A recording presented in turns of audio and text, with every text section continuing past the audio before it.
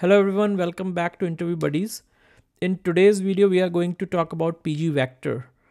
Also, we are going to talk about how we can use or utilize embeddings to search your database for L1 distance, cosine distance, things like that.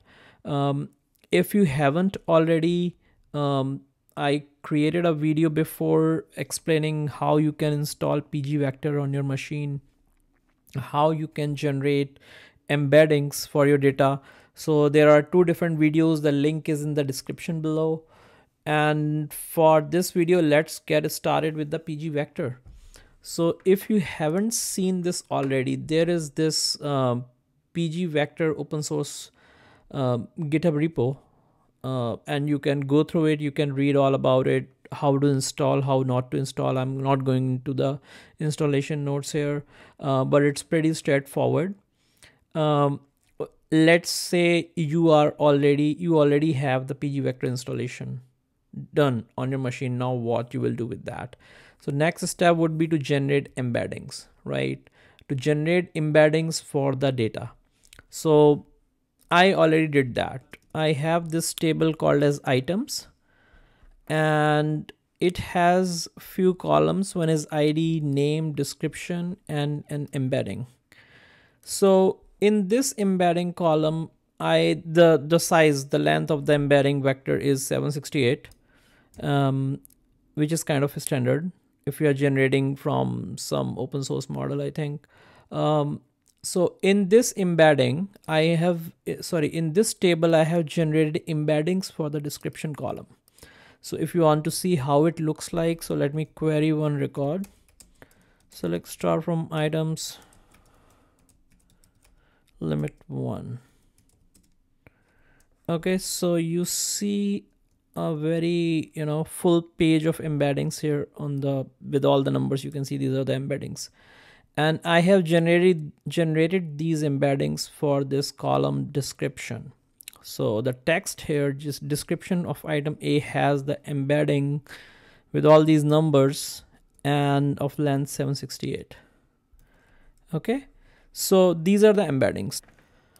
All right, so I'm going to show you a couple of queries, like how you can use these embeddings and query your existing data by generating the embeddings. But before that, let's take a look at the GitHub repo of the PGVECTOR, right? So here they have given certain examples about querying, like they support L2 distance, inner product, cosine distance, L1 distance, right? These are like certain distance they have supported as far as in version 070. So I'm going to take examples of L1 distance and inner product.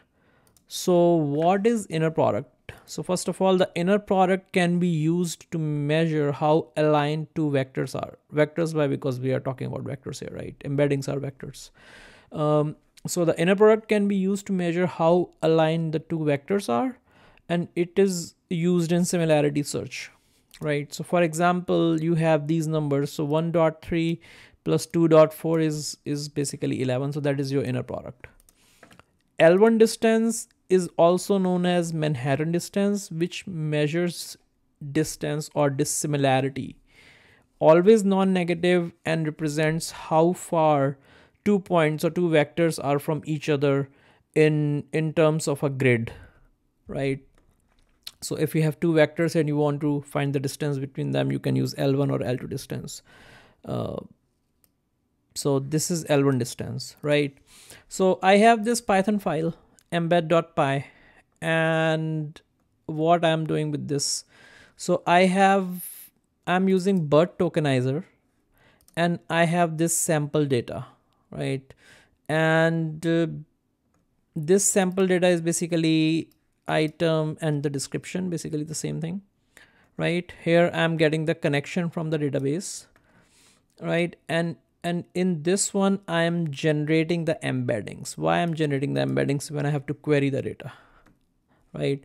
So when you have embeddings stored in your database and you want to query that data, or you want to utilize those embeddings to query your data efficiently, you want to query against those embeddings, right? Not the existing data. Otherwise, Otherwise the embeddings are of no use.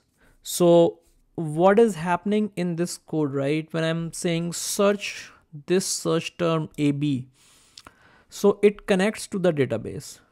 It connects to the database, and then it says that give me the records, and it passes a query embedding string. And what is a query embedding string? Query embedding string is basically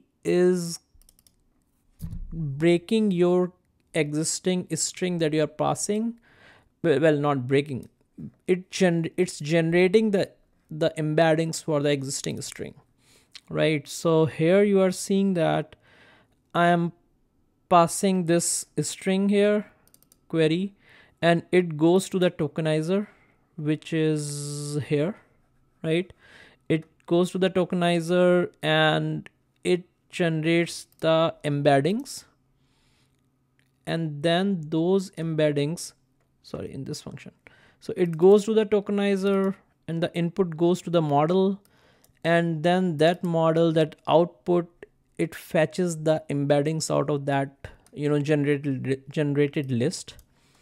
And then this embedding string in the form of a string, basically we are passing those generated embeddings to this query and saying that select ID, name, description from this particular table, order by embedding, and we are saying give me the inner product of that. Right now this is the inner product, and a limit of 3, and here you are passing the whole string. So the thing about embeddings here is that the generated embedding for this particular string is also of the same length, which is 768. So when I run this query, it will say that, like, it will form the whole query, and in the end it will append the whole list of embeddings which is in the length of 768, and then it will query the database, right? So we'll see it in a minute. So that's what it's happening here. And if I run this file, and by the way, this function is not getting used here, so don't worry about it. So if I run this code on the right side of my screen, right? So if I say python embed.py, it'll take a minute, maybe less. Yeah. So it gave me basically inner product. It gave me item ID, item name, and the description. And it says AB, description of item B, and description of item BB. So this is the inner product result, right? How we will calculate the L1 distance here. So we'll see it in a minute, like what's the difference between L1 and the inner product, right? So I have changed it to L1 distance here. And if I run the same code again, so you see how different the result is. So it's saying that this item is more closer to your embedding than item B, right? So BB is returned first, the order has changed. So that's why, like, depending on your requirement or how you want to process your data or fetch your data, right, you can use these different distances, right? So for more understanding, like how this query has been formed, let's just print it here.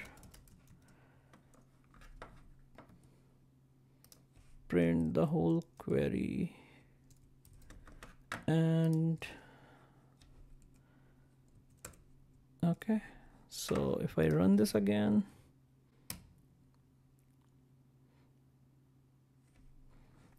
so you will see that on my screen there's like huge list of numbers, and the query is like that: select ID, name, everything, like whatever we are selecting, and then we're saying order by, right, vector, and then this is your embedding list basically. So that's how the query is formed, and that's how you can use embeddings to query the data against your existing stored embeddings.